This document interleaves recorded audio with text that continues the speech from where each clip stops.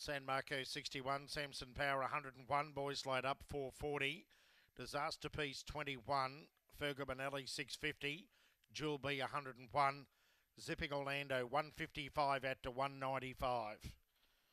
Some of these interstate greyhounds as good as they are. Box 8 here at Albion Park first up. It's a bit of a worry. I've gone 4816, late mail 4 Boys Light Up, best back Cash Destroyer into $4. Green light, heat 3 of the Rising Star. They're ready.